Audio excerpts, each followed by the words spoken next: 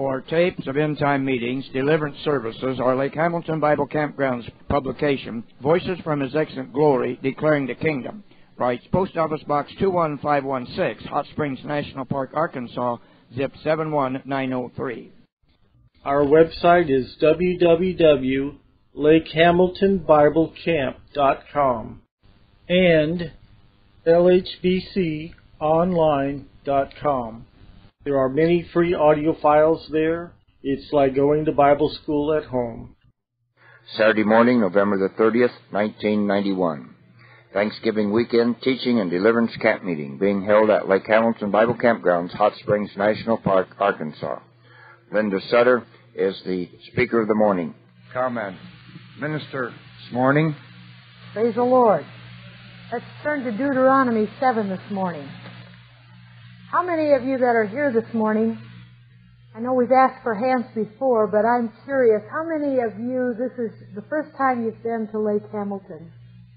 Quite a number of you yet. We've had a few people that have had to leave, and others of you have come.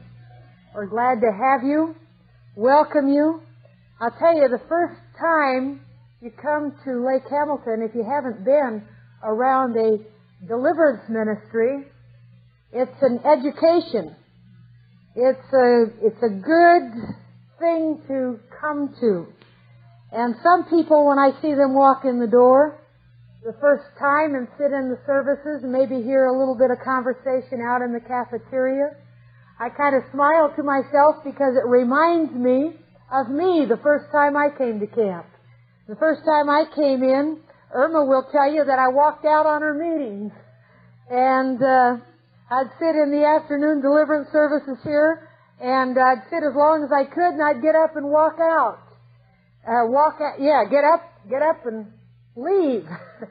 And for whatever reason, I just didn't feel comfortable. But it wasn't demons that was doing that. It was because I knew more than everybody else.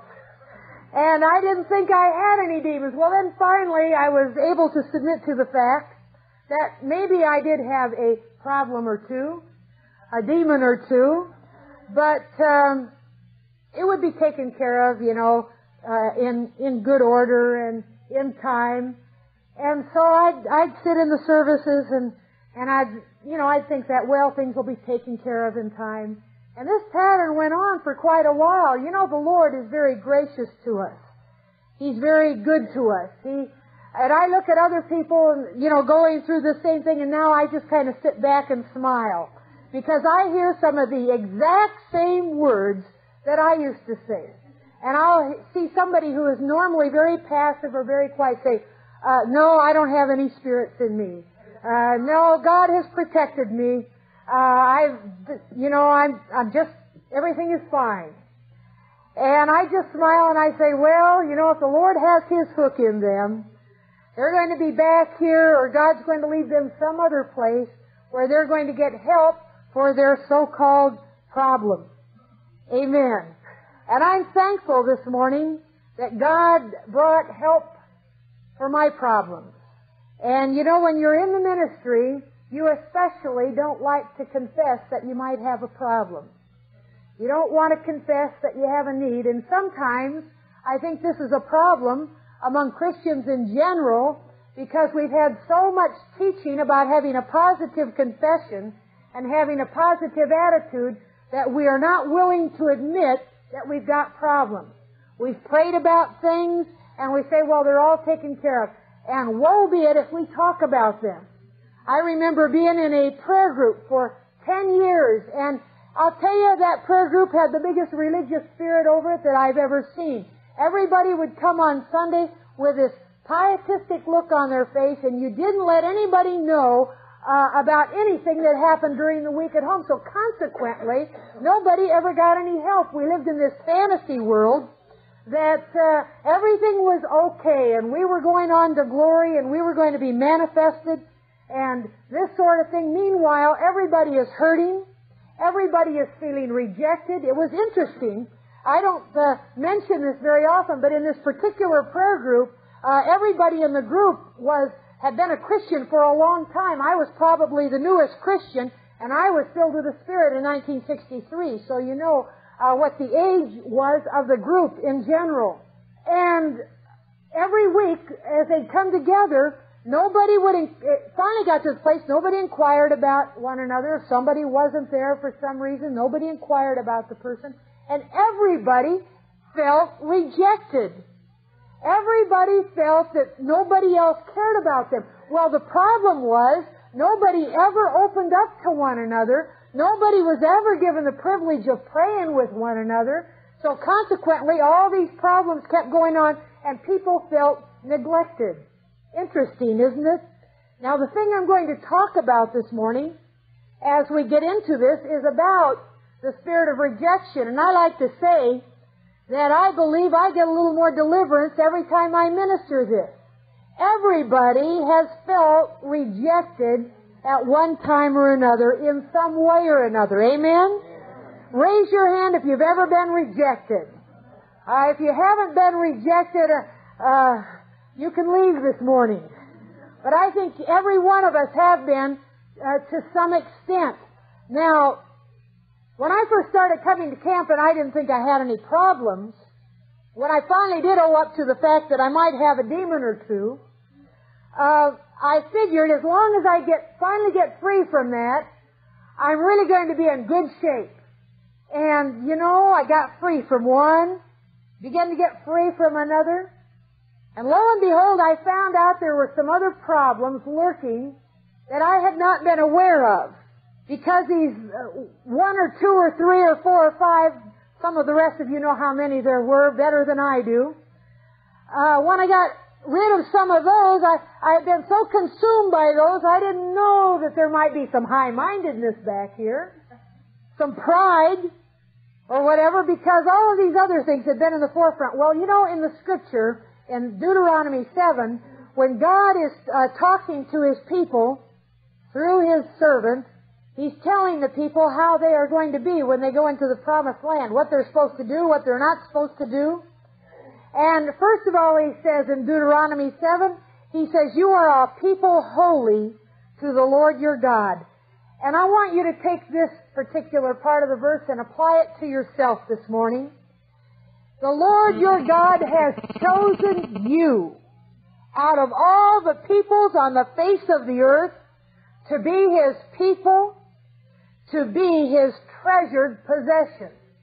How many of you know this morning that you are God's treasured possession? You're His peculiar people. You're His chosen ones. And it says, now we're going to read on, it says, "The Lord did not set His affection on you and chose you because you were more numerous than other people." All right? "For you were the fewest of all people. But it was because the Lord loved you." You know, there is a scripture in Ezekiel chapter 16. It says, "When nobody else desired you," speaking of Jerusalem, "when nobody else wanted you, I wanted you." When other people passed by and they saw you there dying, they just went on by. But I saw you laying there, rejected from your mother's womb. I saw you there laying in your own blood, and I said to you, "Live." Oh, hallelujah. That's how God looks at us. When nobody else wanted you, He saw something good in you. He saw a little flicker in your life that wanted righteousness. Praise the Lord. But it was because the Lord loved you and kept the oath He swore to your forefathers, and He brought you out with a mighty hand and redeemed you from the land of slavery, from the power of Pharaoh, king of Egypt. Now, we know that Egypt is a type of the world. And when we're in bondage to the world, we're in slavery. And all of us, in one way or another, at one time in our life, were slaves to the world. We were slaves to the world system. And God, by His mighty hand, brought us out, cleaned us up, is in the process still, amen, of cleaning us up. Not one of us is not in need of deliverance. Every Christian needs deliverance. Every single Christian needs deliverance.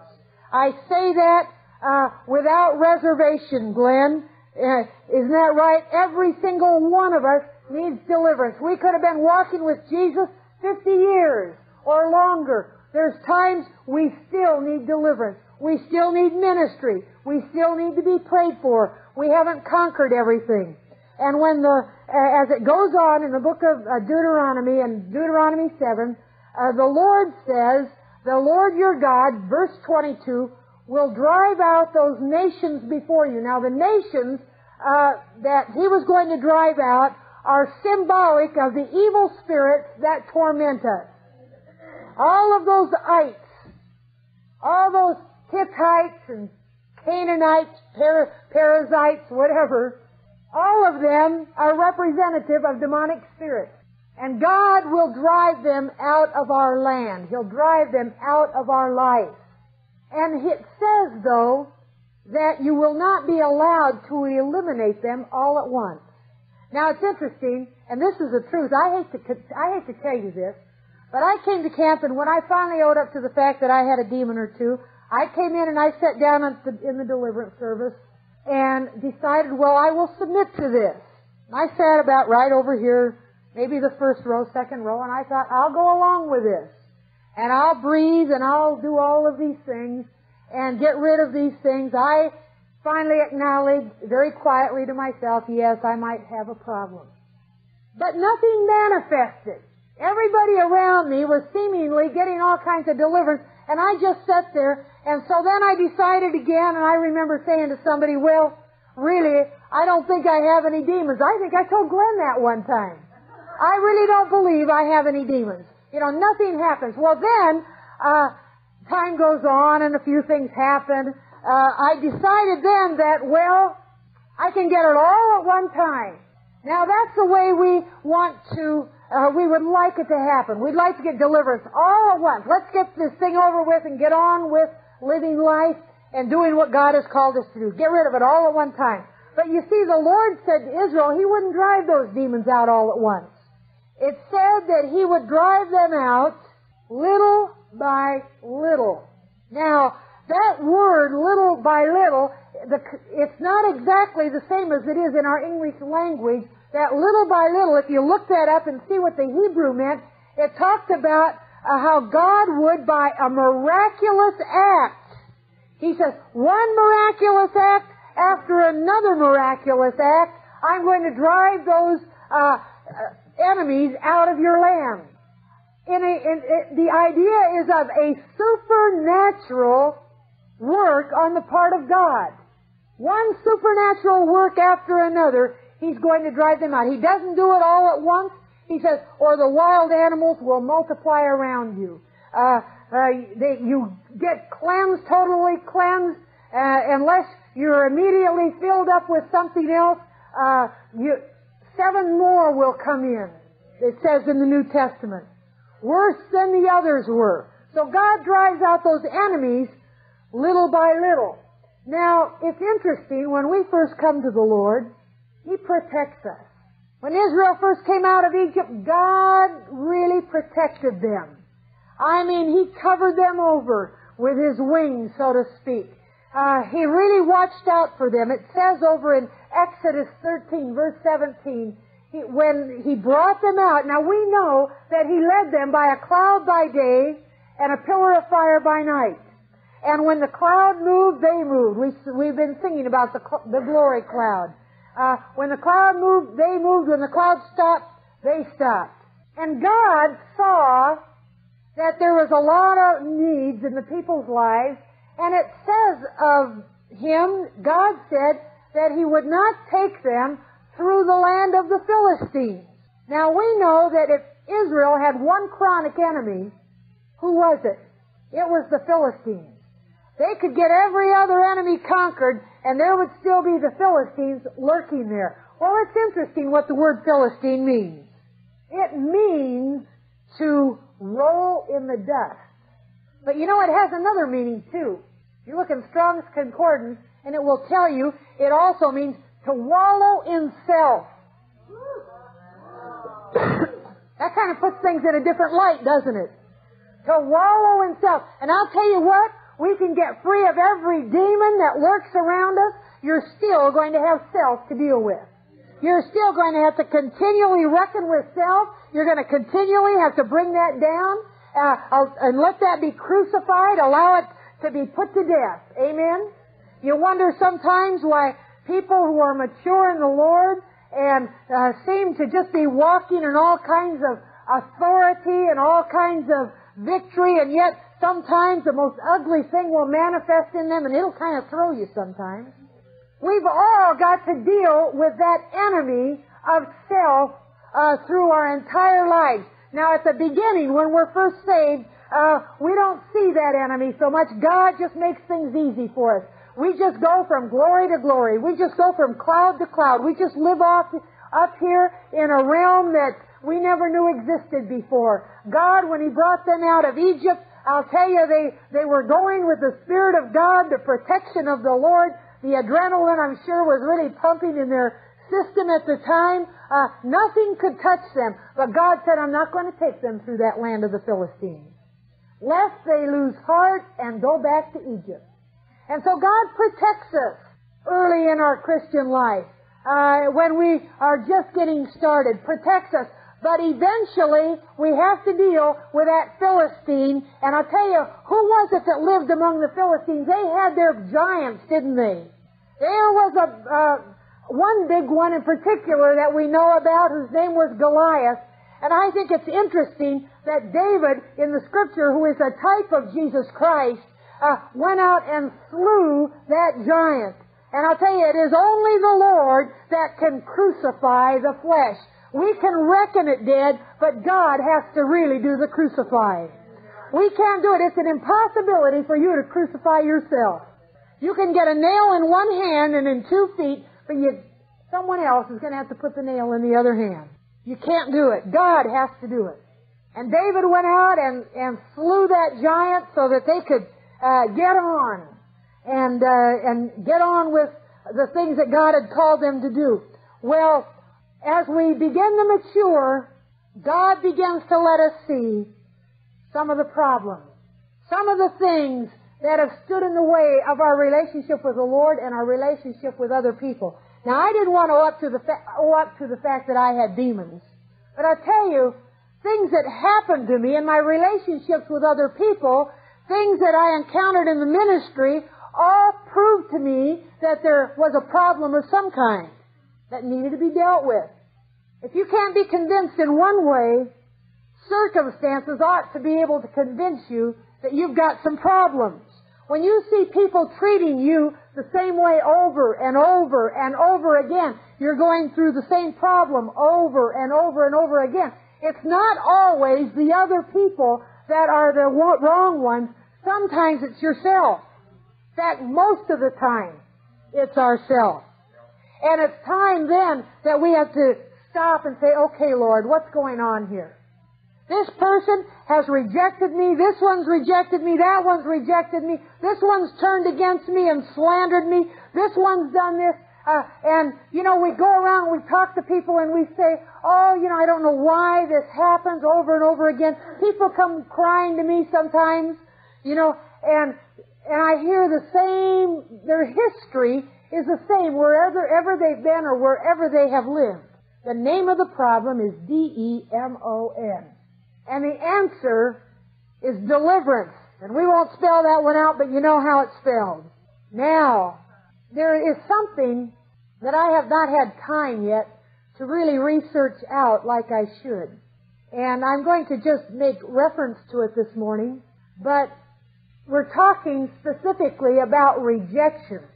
Now, in the book, and probably in other books besides, but I'm acquainted with Pigs in the Parlor, and the Hammonds talk about rejection. The Moody's do too in their teachings that are in the manual back there. But when you are rejected, what is one of the first things that happens after you've gotten hurt? You begin to get resentful. And you begin to put walls up. And as that resentment grows, then what happens? We begin to get rebellious. Now, it is interesting. I was studying the word rebellion in the Scripture. And particularly in the book of Ezekiel, when Ezekiel talks about the rebellious house of Israel, there is one word that is used there that is not used in some of the other places where the word rebellion is used. It's another word that has a strong relationship to bitterness. And when Samuel talked to Saul in 1 Samuel 15:23, and we quote this scripture often here, rebellion is as the sin of witchcraft. It is the same word there for rebellion as is used in the book of Ezekiel that has that strong relationship to bitterness.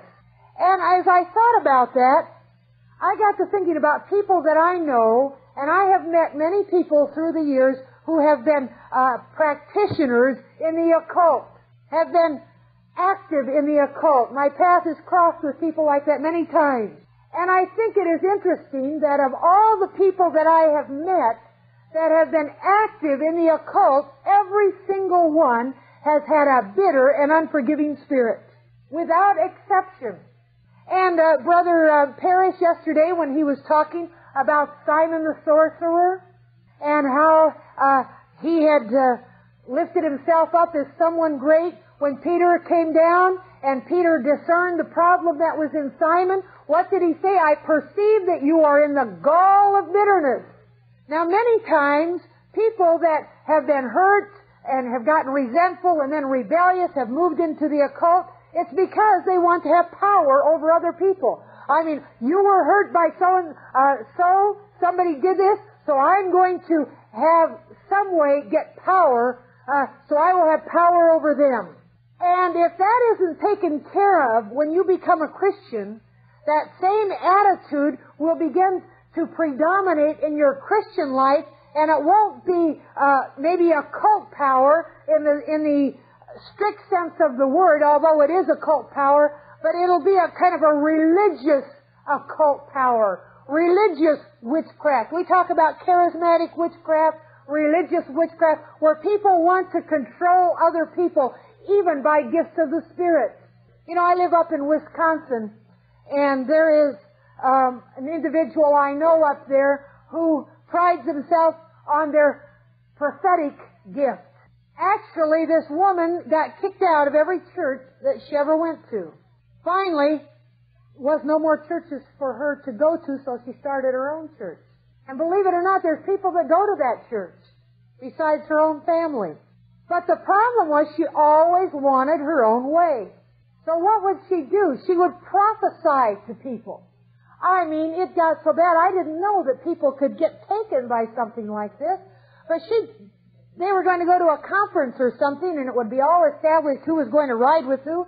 And this woman, who I thought was a mature Christian, would prophesy who would ride in what car. And people got all shook up over that. And they didn't want to go against the word of the Lord. And I thought, surely everybody can see that this woman is a loony. But people get taken in by that because there is these gifts operating in her. I'll tell you what, if we don't get rid of witchcraft, for example, in our life, if you don't let the Lord deal with that and root that out of you, you can speak in tongues and have gifts of the Spirit operating in your life, but they will begin to turn and will begin to be polluted and perverted, and it will not be a true gift of God. Rejection breeds resentment, resentment breeds rebellion, and rebellion and bitterness go hand in hand. Now, I'm going to make an admission this morning. I believe in my life I have been rebellious. I believe that God has set me free from a lot of rebellion. There's no doubt more that He wants to set me free from. But when you suffer a lot of rejection, you begin to just draw into yourself, we see the steps that take place. Now, there's many ways that people get rejected. But I'm going to mention the most common this morning. And I would say that within our group that we have here today, that many of you in here will identify with each of the ones that I'm going to mention. And I believe the very first way that we get rejected, you can be rejected by one of your parents or both of your parents. Or you can be rejected even before you're born. rejected in the womb. Now, I'm going to talk about this a little more in a minute or two, but we really have to be honest with one another. We cannot expect to get the help we need if we're not honest with ourselves, with God, and with one another. I was at a meeting about 3 weeks ago, a conference, and this lady, minister that was conducting the conference got up and she was talking about the fact that she had 3 children and she got pregnant again, and all she could think about was how much money this 4th child was going to cost her. She wasn't saved, but she tried to get an abortion, and she couldn't. Whatever happened, I don't know the details, and she didn't mention the details, but she was not able to get an abortion. And she says, I didn't know about that beautiful little girl that I was going to have. She says, all I could think of was how much money this was going to cost, and we could hardly live as it was with 3 young children. So one day she was ministering to this daughter that she gave birth to, and she said, if you don't deal with problems, demonic problems as they come along, eventually that thing is going to surface and is going to rail against you. And she's trying to cast a spirit of, you know what it is, rejection out of her daughter. And the demon spoke right out of her daughter's mouth and says, well, you didn't want her anyway. You tried to abort her. Now, I don't know that the daughter even knew that. But that mother had to stop right then and deal with that situation in her own life before she could go on and see her daughter get deliverance. And she said, if I had been successful in having that, now she said this in a conference with a couple of hundred people, she said, if I had been successful in getting that abortion, she said, I wouldn't have this young lady preacher sitting right next to me today. Her daughter was sitting right there and was ministering in the services. Powerful young lady, powerful in the Word. I thought that was interesting. We really have to be honest. And some of you have been rejected by parents. Some of you maybe were unwanted. Maybe there was already 8 children in the family. Maybe there was only 1 or 2, or maybe your parents didn't want any children. But you felt that from earliest childhood. God will set you free of that this morning. Now, the one that we face a great deal today is people that have been rejected by a wife or by a husband. And we know that this is a spirit that is in the land, the spirit of divorce. And I believe that it is due in part to sins of the previous generations. But nevertheless, you've gone through divorce. You've been rejected by a spouse. And some people, when they're rejected, they'll try to go on, and that thing, unless that gets dealt with, if you try to get into another relationship, it will hinder the next relationship, unless it is dealt with. And I'm not talking about whether you should go into other relationships or not. That's not the issue this morning. But unless it is dealt with, it's going to affect you in your relationships with others. It'll affect you in your relationships with your children, the people that you work with. It has to be dealt with. Brother Ludicky, the other night when he was talking, he mentioned 3 points about the accusations of the brethren against us and false accusations, and he talked about the adversity of rejection. We get rejected by spouses or by your parents or by relatives. But I'll tell you, I think probably one of the most painful rejections that a person can face is a rejection by your own children. Someone you've given birth to, you mothers, who you nurtured up and you fathers provided for, tried to raise up to be, maybe you didn't do the best job in the world, but nobody has ever been a parent before they're a parent. But you get rejected by a child, and I've never had children, but I'll tell you, I feel the pain that you feel when people begin to talk about how they've been rejected by a parent, by a child. I really feel that. And there may be reasons for it. Maybe you did something that caused that child to reject you. But nevertheless, the hurt is still there. And then there is a rejection that comes by other ministries, by associates that you have. I think the ones in our own family are probably among the most painful to deal with. But then there's that rejection of other people and other Christians.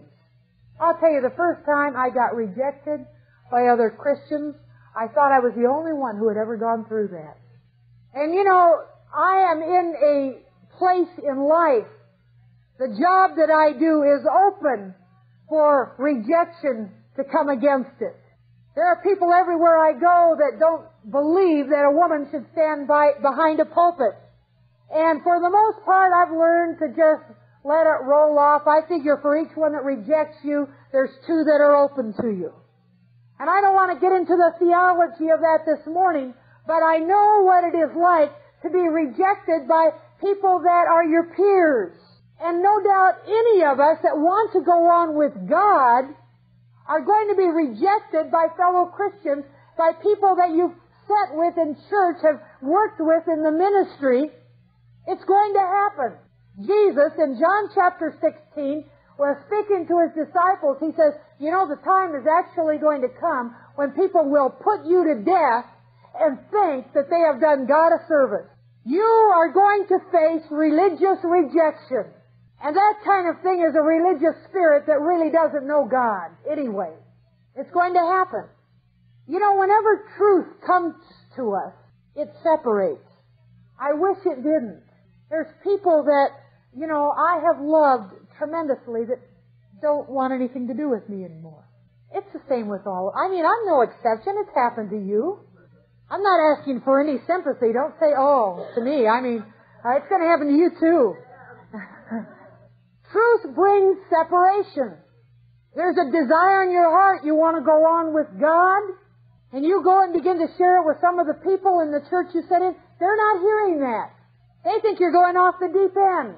You're going to get, there's going to come a separation of some kind eventually.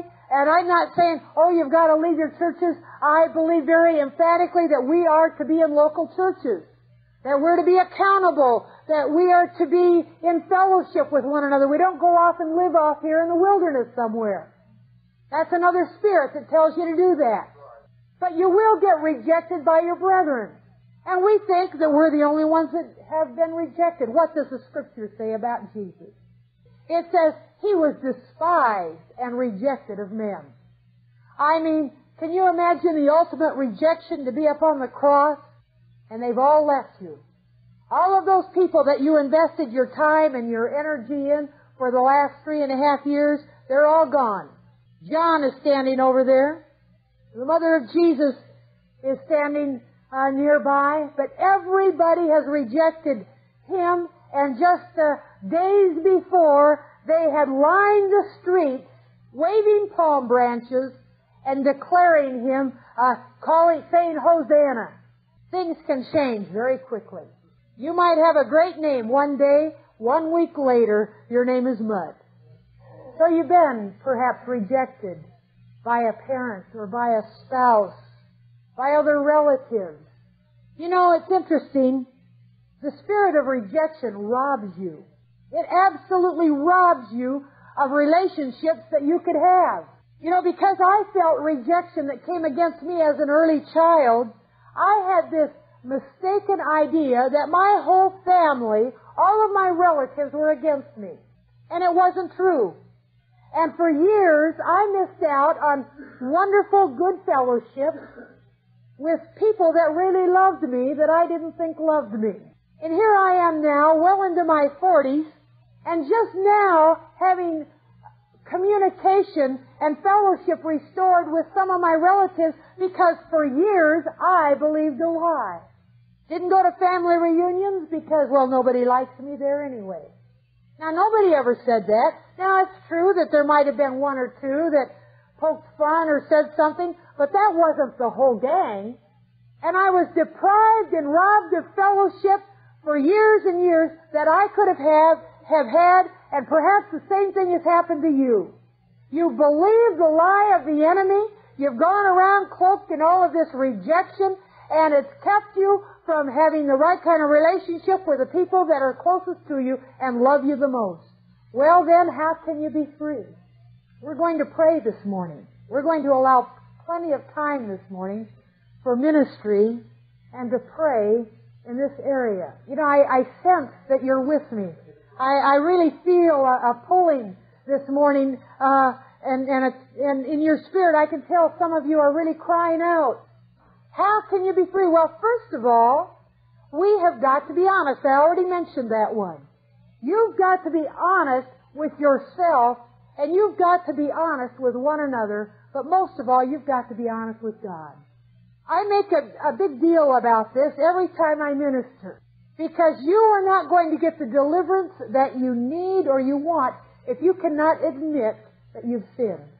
If you can't admit that you have caused your own problem. Now, I know that many of us have had pressures on our lives. You've had pressures on your life because very possibly, undoubtedly, because of the sins of your parents. Things that came against my life. I now know many of the things that came against my life were because of the sins of my forefathers. Every once in a while I find a little bit more about my family. I got a letter last Christmas from a relative I had never met. Still haven't met her. We just corresponded. And I'd never met her. She lives in the same state I do, down in the southern part of the state. And I thought, well, I'm going to make contact here. I've got her address. So I thought I'd send her my Christmas newsletter and a Christmas card. And in the newsletter, I talk about the meetings last year, and people were saved and healed and delivered and things like this. And I thought, we'll see what happens. She's a Lutheran. And I get this letter back from this cousin of mine, and she says, I'm so glad to know that one of the members of our family is in the ministry. She says, your grandmother's and great-grandmother's prayers have been answered. She says, because strong drink has been the enemy in our family. I didn't know that. I had a hunch, but I didn't really know that. And then she began to tell me some things in this letter that she has written to me. I was never an alcoholic. I didn't really get into alcoholism. But there were other things associated with that were pressures that have warred against my life. I guess you don't have to have an addiction to alcohol, but you can have an addiction to other things, right, Glenn? I'm trying to break free of caffeine right now, and I'm having a horrible time. I was in this conference a few weeks ago, and I'm sitting there all prim and proper, trying to get deliverance here, you know, and some young guy saved off the streets out of cocaine and what have you, comes over and he starts praying against addiction in me. I'll tell you, that takes some of the starch out of you. Ministerial. I went home to fast and pray, and I'm going to break this thing. I haven't broke it yet. You all pray for me, okay? It's still working on me. But no doubt part of that is due in part to things that are in the family background. So we've got to be honest. I mean, you've got a need, you've got a demon working on you, you've got to talk about it. Get it out in the open. Get it in the light. Satan hates the light. He doesn't like the light. Have you ever noticed how many things go on in the dark? Satan hates light. His deeds are evil and likes to be cloaked with darkness. Get it out here where it can be seen and dealt with. And you know, I'll tell you something. Once it gets out in the light, it loses a lot of its punch. Your perspective changes when it gets out here in the light. I said something to somebody one time, and I thought this was a horrendous problem, and I got it out in the light, and they laughed at me. And I had to laugh too eventually. I thought, that is kind of ridiculous, isn't it? But you keep it hidden, and it just gets bigger and bigger in your mind, and you lose all sense of perspective, and you get paranoid, and all of those things that go along with it. So be honest, be transparent. I was just up in Minneapolis, and a friend of mine goes to a very large church up there, but they minister deliverance in this church. It's not the focal part of their ministry, but it's part of the ministry in the church. They have people that minister deliverance. And she said the most interesting thing I've noticed is in the leadership, if they have a problem, somebody comes by and says, how you doing? They will say, well, I'm kind of going through the fire right now. I thought, that's wonderful. We've had this idea, you got to be on top of everything all the time. That's phoniness is right. And then, the next thing you have to do after being honest, I got to say something else about this honesty, because we're going to pray here in a little bit. And we are not going to pray, Lord, if I have sinned. We're not going to pray that way. We're going to pray, Lord, I have sinned. Because you put that one little 2-letter word in there, if, it puts doubt in your mind. Well, maybe I haven't really sinned. I'll tell you something. You've sinned. I've sinned. You know, when the devil went to tempt Jesus, Jesus had just heard, he had just had this wonderful mountaintop experience, and he heard the voice of God come down out of heaven and say, "This is my beloved Son, in whom I'm well pleased." Immediately after that, Jesus goes out into the wilderness, led by the Spirit. Actually, the word in the Scripture says driven by the Spirit. He's in the wilderness, and when Satan comes to him, Satan doesn't say, "You are the Son of God." He says, "If you are the Son of God." That puts doubt. It could put doubt in Jesus' mind. I mean, Jesus was tempted in all points like we are, yet without sin. But God has spoken something to you, brother, and then Satan will come and say, "Now, if that's really true, if that's really true." And then you say, "Well, now, was I thinking right? Is this right? Am I off on a wild goose chase here?" If. There's no if. Remember what you say to your kids? No ifs, ands, or buts about it. Didn't you say that to your children? There are no ifs when it comes to forgiving and forgiveness and sin. You have sinned. All have sinned and come short of the glory of God. So it's not, "Lord, if I've sinned, forgive me." "Lord, I have sinned. Forgive me." Then after you have been honest with yourself and honestly faced your sin. Now, I'll tell you, it is hard to face some sin. It's hard for you to admit that you've been into pornography. It's hard for you to confess that you've been an adulterer. It's hard for you to confess that you've been a fornicator. It's easier for you to confess, "Well, I've had a little pride in my life." It's hard to admit that you've beat your wife, that you've sexually abused somebody. I mean, let's get down here where the rubber hits the road. This is where we're living today. But if you have, and here I'm doing it, there's forgiveness available. I don't know anything about any of you people. I just know that in a group of this size, anything has happened and taken place. All of us come from different kind of backgrounds, represent different kind of cultures. We've been through horrible things. Everybody has. Some families and some individuals more than others. It's hard to admit, but I'll tell you, get it out. That's the first step to your deliverance. The second step to your deliverance is that you've got to forgive those that have sinned against you. And that's a hard one to do. Oh, we can say very glibly, "Oh, yeah, I forgive them."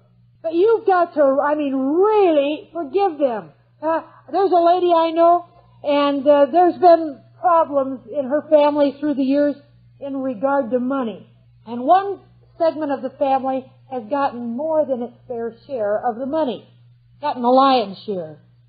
And this has caused some ill feeling in the family. You know, these things do. It's not going to make one bit of a difference 100 years from now, but it still seems to make a lot of difference right now. All of us could say, you've perhaps been affected that way. Anyway, periodically, she'll go out for a walk and she'll just go through the whole routine again and forgive them all. She says, "I don't want anything to stand in the way of God meeting me and meeting my family. And just in case there's been any little dread that is held on, she just goes through that whole thing of forgiveness again." And I thought, well, good for her. We can all do that. Maybe you've done it once, you can do it again. Maybe you've done it 10 times this year. So what if you do it 20 times in a month? What if you do it every day? It doesn't make any difference. You are just freeing yourself up that much more for your own freedom and deliverance. And maybe you haven't felt like forgiving. Forgiveness isn't a thing that is determined by your feelings. You hear this preached from the pulpit many times. It is a matter of your will to forgive. Excuse me. Jesus said, Matthew 6:14, and this is as much a promise as all of the other promises that we claim.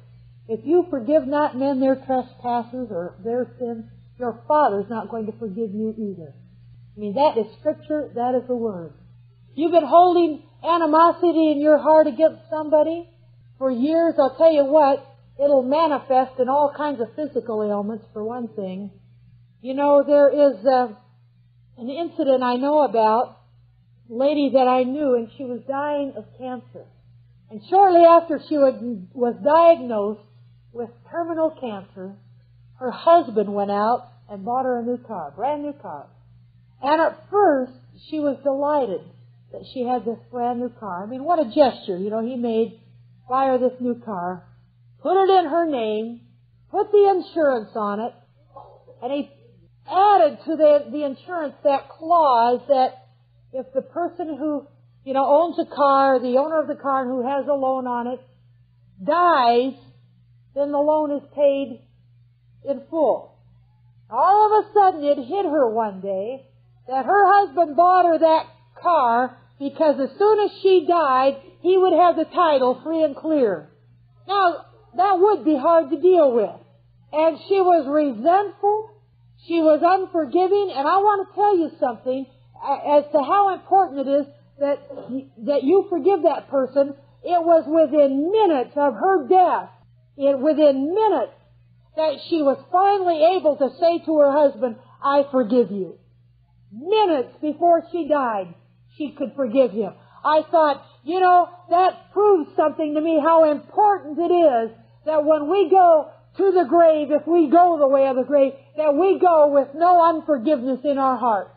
I don't want to stand before God with unforgiveness in my heart towards anybody, because He said He's not going to forgive me if I haven't forgiven others. Have you got some unforgiveness in your heart this morning towards somebody? Have you been unforgiving towards the parent that abused you? Have you been unforgiving towards the wife that abused you? Towards the husband that abused you, mentally, physically abused you? Are you holding animosity towards your brethren that have rejected you? You know, I want to bring something else up here that I have noticed. Sometimes we have gotten treated unfairly by our brethren, by people in the denominations we've been in. And early in my Christian life, I noticed that there were people who had come out of the denominations and were carrying bitterness against the denomination that they came out of. I saw that early on, and I thought to myself, how can God really bless their ministry when they're unforgiving against their denomination? It doesn't work that way. You can't leave a church and go to another one unless things are clear in the Spirit when you leave the one place and go to the next. Now, maybe they'll never be clear on the part of the other people, but that's not the issue.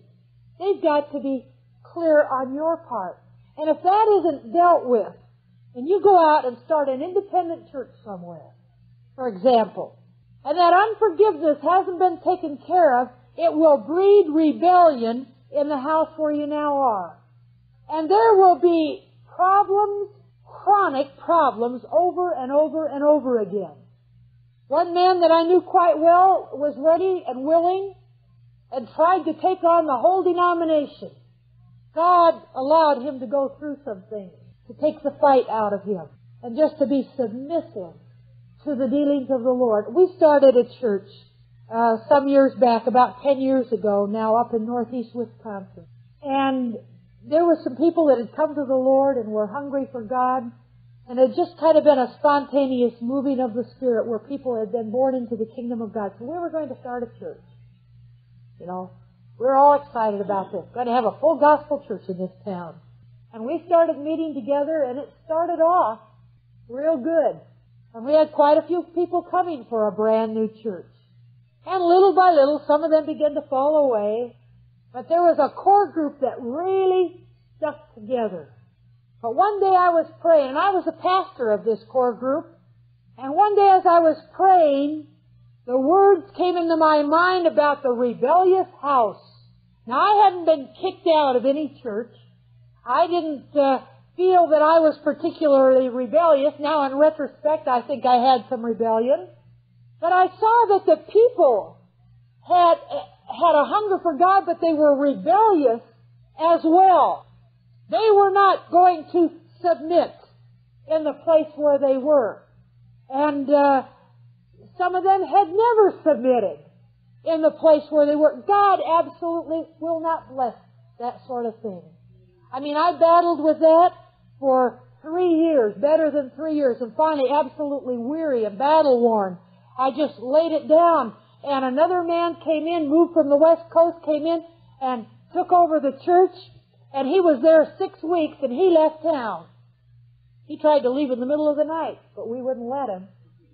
There was many things in the community that was warring against it, but the thing that was the biggest issue is that there was rebellion in the camp. There was rebellion in the house that really needed to be dealt with. And after he left, I got together with the people and they says, what do we do now? And I says, I believe God wants you to deal with the rebellion that is in your own hearts. And if God wants to raise this thing back up again, He will do it. Let it be Him that raises it back up. But let's get rid of the rebellion that has been in our midst. And you know, it was interesting to me that they all agreed with me for the first time. Acknowledged that there had been rebellion in the house. Had to deal with the sin. So you need to be honest. We need to be honest this morning. And we need to be forgiving. Now that sounds easy enough. The only thing that will hinder your deliverance and hinder your freedom is if you can't forgive. We can break the curses that have been over your life. We can break the other hindrances. The blood of Jesus is all powerful. He is greater than any problem you've got. He is greater than the biggest problem that could be manifest, could be talked about. He is bigger. We sang it this morning about the same Spirit that raised up Christ from the dead dwells in us. It will quicken our mortal bodies. Amen? It will quicken us. Change us.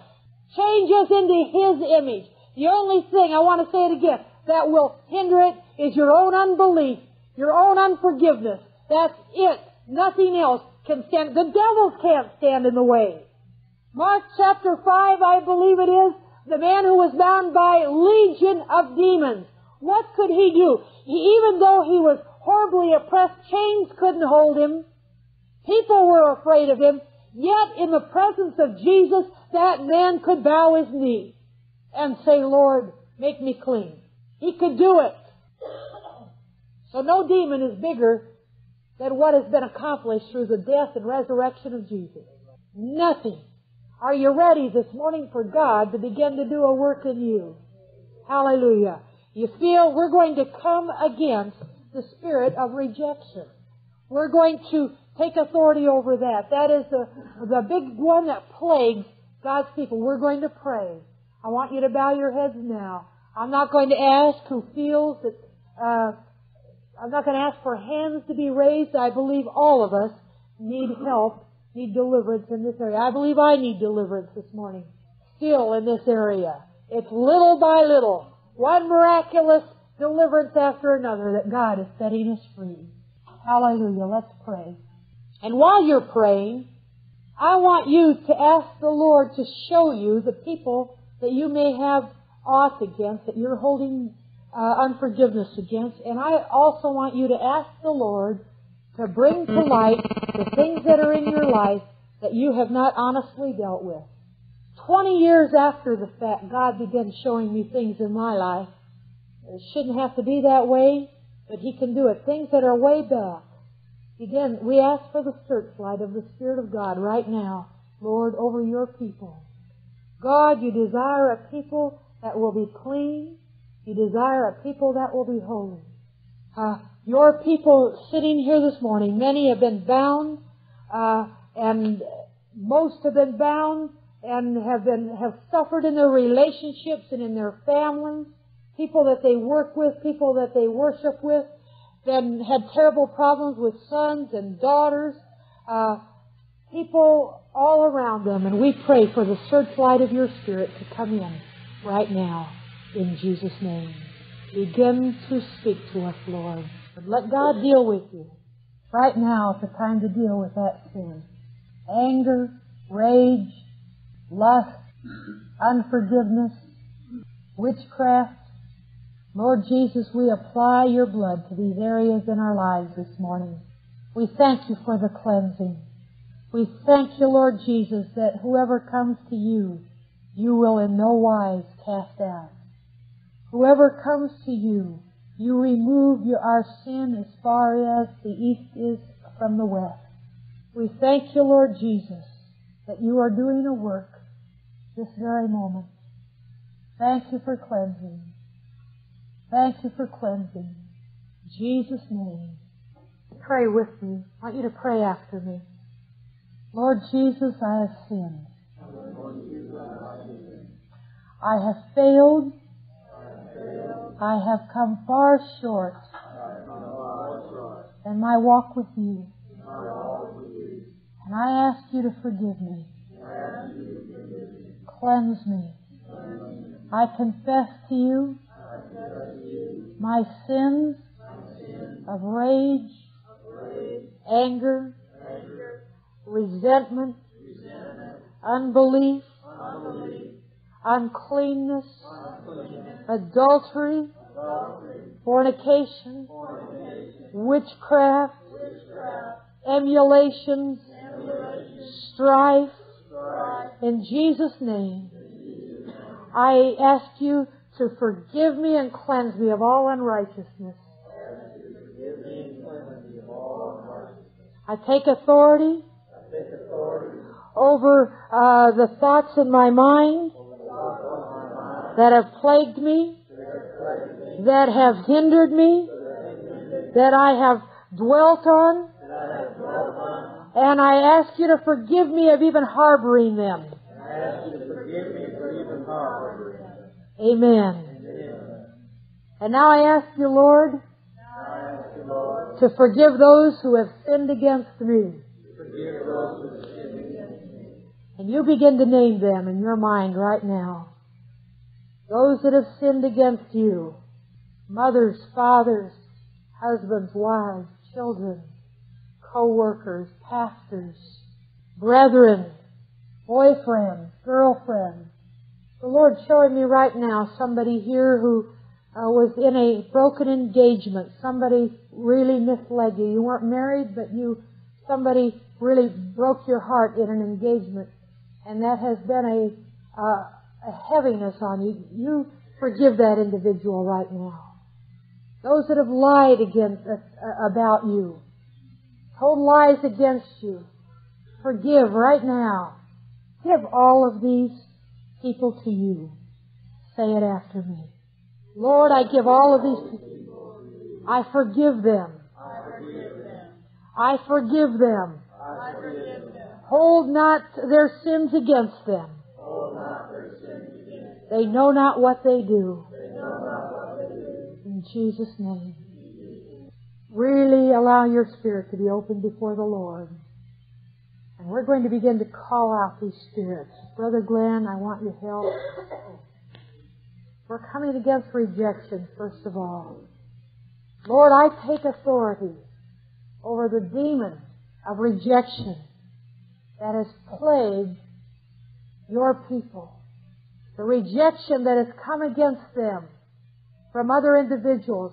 We take authority over that demon that has lied to them in Jesus' name, and we call it out right now in the name of Jesus. Amen.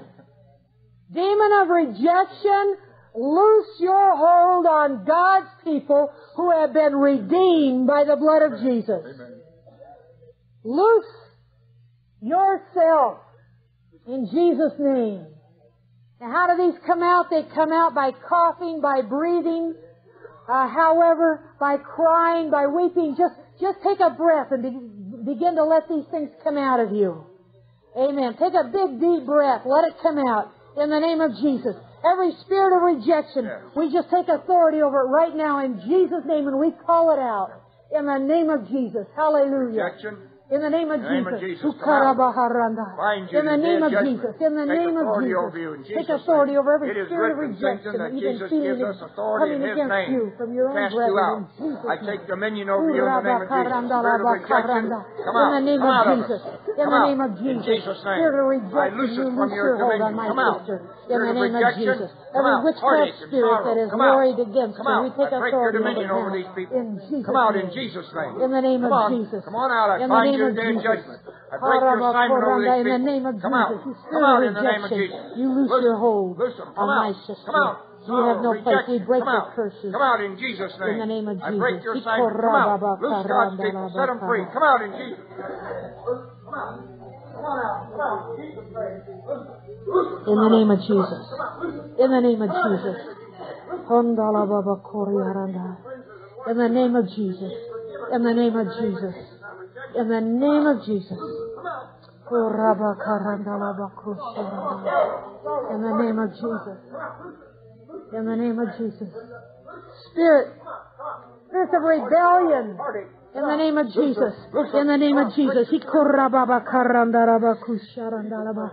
In the name of Jesus. Every spirit of rejection. Yes. Yes. In Jesus' name. Rejection from the mother's womb. We take authority over that. In the name of Jesus. You have to set us Let it free. go. Let it Jesus go. Christ is Lord. You're forgiven Come out. that have Come sinned out in against Jesus' you. name. Amen. Come on out. Just let it Come go on. in Jesus' name. Come on, we break your assignment. Loose us. Come out in the name of Jesus. Come out. We break the assignment of In the satanic name of powers. Jesus. We break the In the assignment of name of rejection. Jesus. Rejection in the In womb. the name of Jesus. Rejection by mother and Yeah. father. In the name of Rejection by Jesus. family. In Rejection the by name of husband or Jesus. wife. We break the Amen. spirit of rejection. Amen. We loose us from it in Jesus' In the name. name of Jesus. Spirits of rejection of Hallelujah. family. We break the assignment of it over us. Come out. In the Come name out of in the name of Jesus. Jesus. Spirits of In the rejection. name of Come on Jesus. out. Break the assignment of In it the in name of Jesus' name. Jesus. In Come the out. name of Come on. Jesus, I Loose come us. against the Come spirit out of in the name of rejection Jesus. in the ward against my brother in Jesus' name. Come on, loose us. Come Kutarabakuriyarandarabakuriyarandarabakuriyanda. In the name of Jesus, everything that has bound you and driven you, we release you from that right now in Jesus' name. Kutarabakarandarabakuriyarandarabakaranda. Yes, in the name of Jesus. In the name of Jesus. In the name of Jesus. In the name of Jesus. Let that go. Hallelujah. Let that go in the name of Jesus.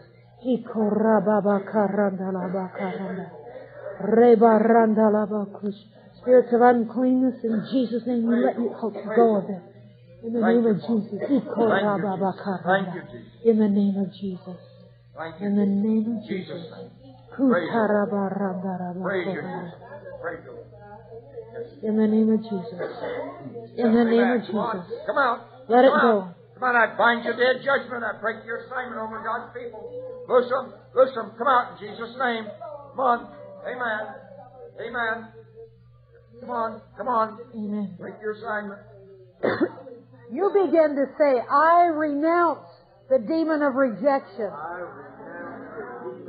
I take authority over you. And I cast you out and away from me. In the name of Jesus. I take authority over the spirit of rebellion. I cast you out and away from me. I take authority over the spirit of resentment. I bind you. I cast you off and away from me. In the name of Jesus. All right, you begin to get rid of it right now. In the name of Jesus, come out. In Jesus' name, come out. Yes. Yes, come out in Jesus' name. In Jesus' name.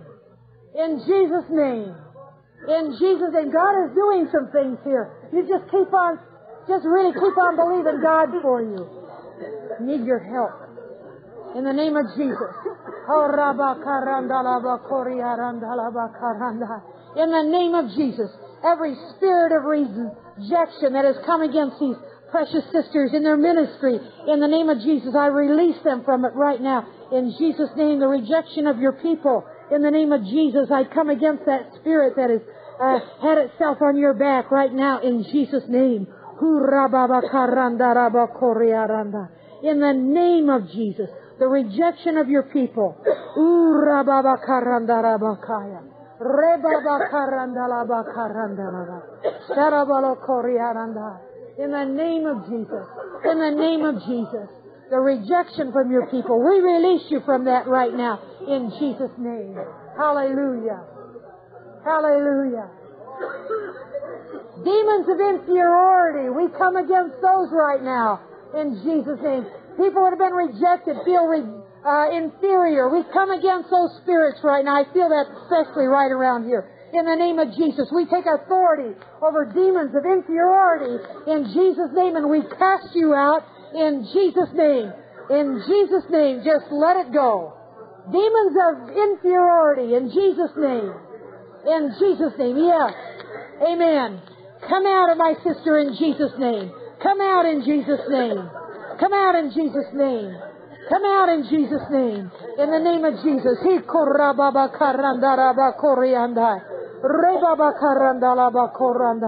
Fear of man and all of this that is warred against you, I release you from that right now in Jesus' name. Spirit of fear, I bind and break your assignment over these people. In the name of Jesus. Spirit of fear, come out. In the name of Jesus. Fear, I bind and break your assignment. In the name of Jesus. Fear, I break your assignment over God's people. Come out in Jesus' name. In the name of Jesus. Fear, come out. In the name of Jesus. In the name break of your Jesus. assignment in Jesus' name. In the name of Jesus. Fear,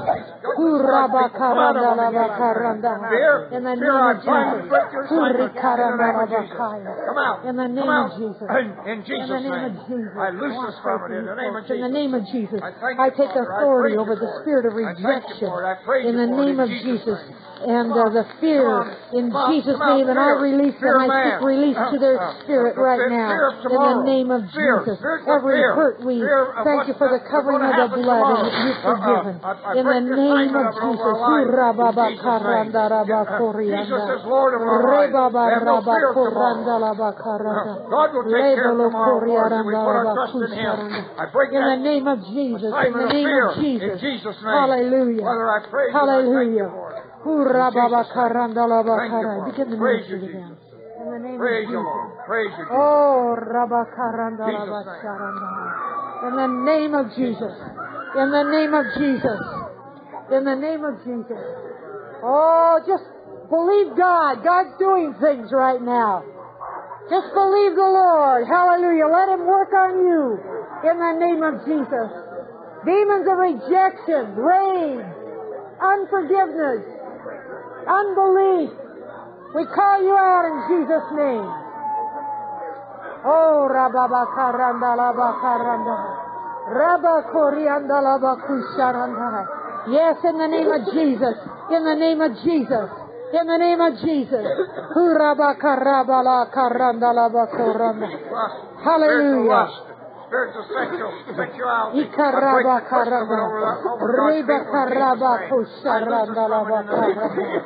the name of Jesus. In the name of Jesus. Come out. Spirit of witchcraft. Witchy spirit, come out in the name of Jesus. In the name of Jesus. Come out in Jesus' name. Break the dominion of it in the name of the Lord. Come out in the name of Jesus. Come on, loose us in Jesus' name. Break the assignment of it in Jesus' name. In the name of Jesus. Hallelujah. Hallelujah. Oh, we thank you, Lord. We thank you, Lord. We thank you, Lord. In the name of Jesus. Every spirit of rejection against them in ministry, I take authority over that. Right now, rejection of other ministries towards them. In Jesus' name, I take authority. Oh, we cast that out and away from them right now in Jesus' name. Come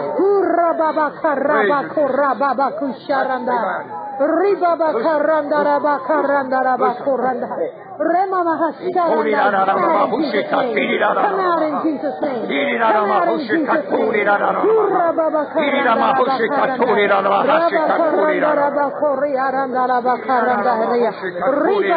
Rejection of others in ministry. In Jesus' name. In Jesus' name.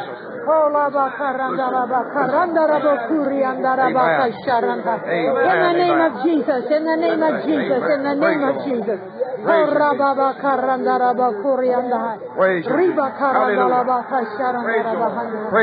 In the name of Jesus. In the name of Jesus. In the name of Jesus. In the name of Jesus. We thank you, Lord. Thank you, Lord, for what you're doing right now. Hallelujah. Whom the Son sets free is free indeed. Amen.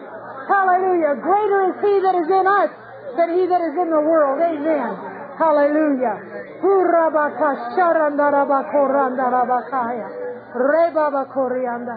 In the name of Jesus. In the name of Jesus. We thank you, Lord. Just pour in the oil and the wine right now. Oh, we thank you, Lord, for healing. Oh, we thank you for healing. Thank you for deliverance, Lord.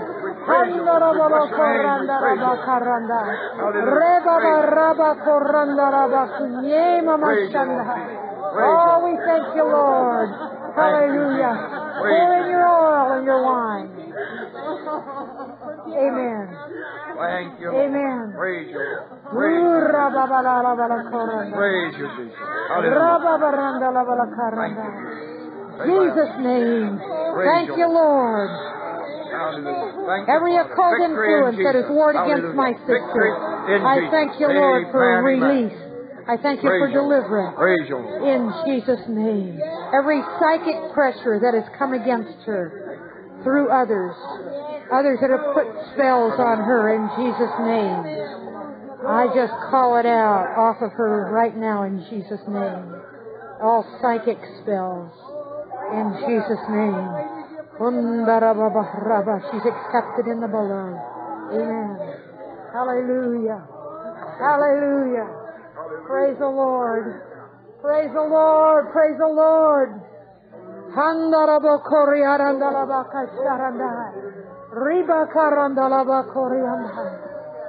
Oh, rejection by children. We come against that one right now in Jesus' name. Those of you that have been rejected by children, let go of that in the name of Jesus. We call that off you, out of you in Jesus' name. Oh, Rabakarianda, rejected by children in the name of Jesus. In the name of Jesus. Just receive deliverance this moment. Let it go. Let all the hurt go in Jesus' name. Hallelujah. Glory to God. Glory to God. Hallelujah. Hallelujah. Oh, hallelujah. Just believing with you. God, we thank you that you're setting the captive free. We thank you that deliverance flows in Zion for my brother and sister right now. In the name of Jesus.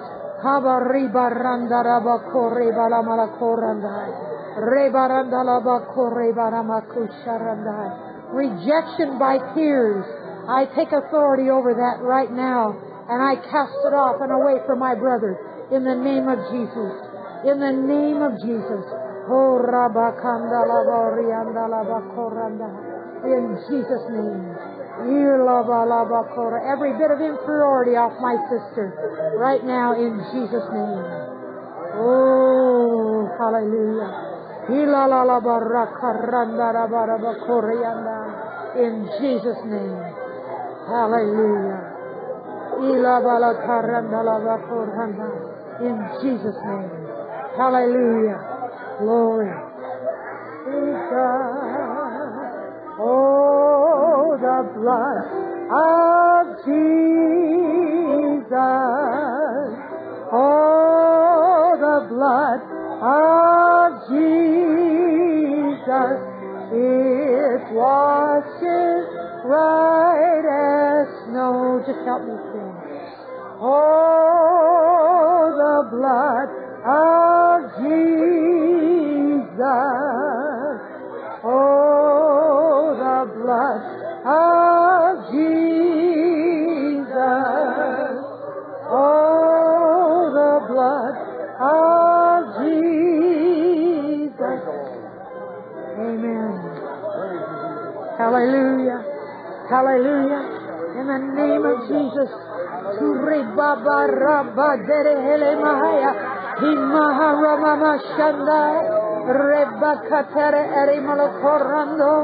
We thank you, Lord Jesus, you're the victorious one in him. Every demonic stronghold, we come against it and break your power right now in Jesus' name. All impurity, all uncleanness, all rejection in Jesus' name. All self-abuse in Jesus' name. We call you out in Jesus' name. In